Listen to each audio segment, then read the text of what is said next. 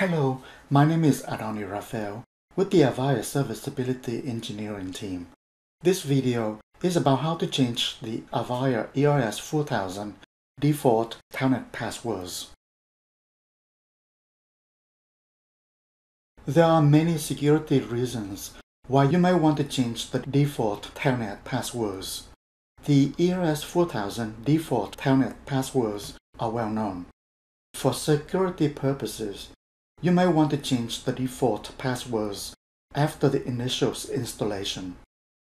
To follow your organization's security policy and network management password strategy, you may want to change the password every so often, for example, every 3 months.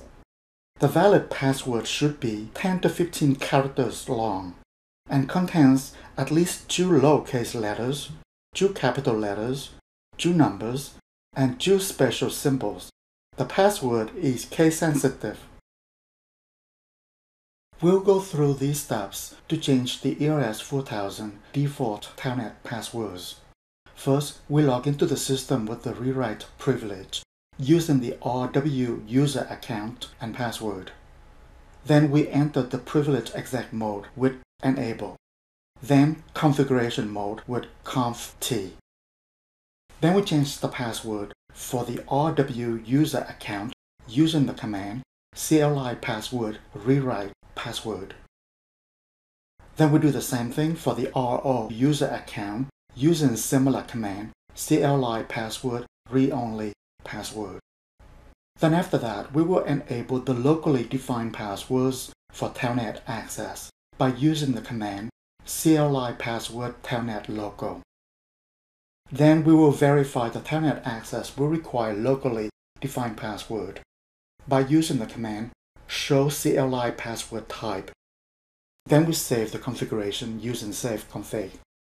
After that, we'll log back into the system with the new password to verify that the new password has taken effect. At the login screen, I'm logging into the ERS4000 with the rewrite login privilege using RW user and password. Then, I'm just entering the global configuration mode with enable and config T. To change the rewrite password, we are using the command CLI password rewrite, then the new password. Then after that, we are changing the read-only password using the similar command CLI password read-only and then the new password. Then we enable the local password for Telnet access with CLI password telnet local. Then we verify that the Telnet access will require the locally defined password with show CLI password type. Let's save the configuration changes with save config. Let's log out. Let's log in again with the new password, and we are in.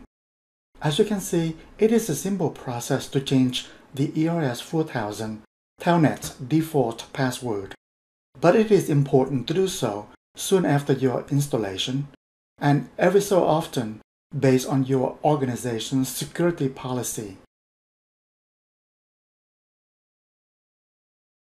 Thank you for your time today. We welcome comments, questions, and feedback at mentor@avaya.com or on Twitter @AvayaMentor. For more details and other technical information, please visit support.avaya.com. Thank you for choosing Avaya.